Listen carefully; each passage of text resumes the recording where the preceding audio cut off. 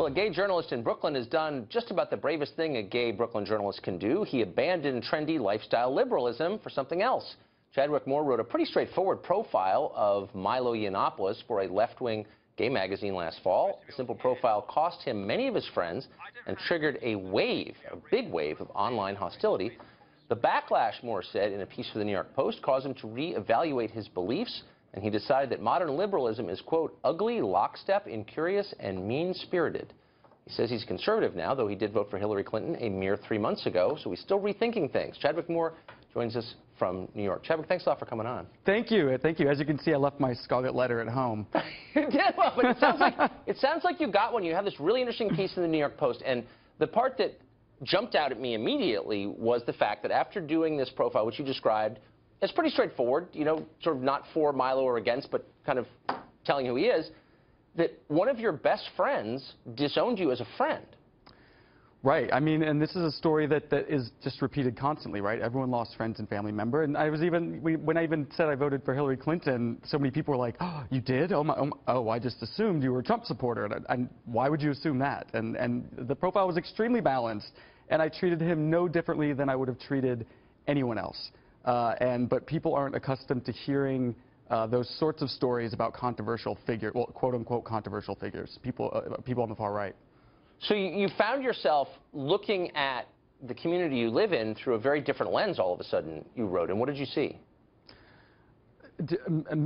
Paranoia and mean-spiritedness and an aversion to understanding, an aversion to communicating with people who don't agree with you, and to understanding why exactly Trump became so popular and eventually won. And also, now that the election is over, sort of evaluating how the Democratic Party and how the far left alienated so many people and how they messed up so badly. You know, I thought that after the election they would have sat down and, had a come to Jesus moment, and that hasn't happened at all. Interesting. So you wrote this piece before the election, right? Yes, yeah, about a month before. So the reaction is so interesting to me because the world that you live in, it was ascendant. I mean, every rights battle that's been fought over the past 10 years, a victory. It looked like Hillary Clinton was going to be elected. Why the closed-mindedness and the paranoia you described? It seems like people with those views would be really happy. That's a very good question. I don't know if it's just the nature of people aren't taught to think critically these days. People are so locked into their social media bubbles and their friendship bubbles, and it's just this reinforcing disease of hearing your own opinion spouted back at you constantly, and just uncontrollable paranoia. It's really sad, and it's really damaging to journalism, for one. Journalists are terrified of these people. Right. And it's just very, very sad and upsetting. And, more people, but I don't think it's the majority of people, and I don't think it's the majority of people on the left. No, I don't think it is either, actually, not the people I know. But one of the saddest casualties, along with, decency and open-mindedness, is curiosity. When you sort of get in a place like that, it's very hard to be interested in people who disagree with you. And for journalists, I mean, that's just death, isn't it? Oh, absolutely, and it's death for gay people. I've always said that gay people are natural libertarians.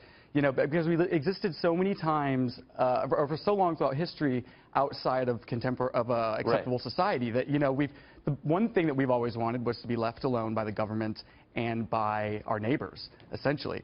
And now the left's become completely puritanical, and it's very off-putting. Interesting. What an interesting journey you're on, Chadwick. Thanks a lot for coming on. Thank you very much. I hope you keep writing about this. Thank you. It was a pleasure. Thank you. Thank you. All right.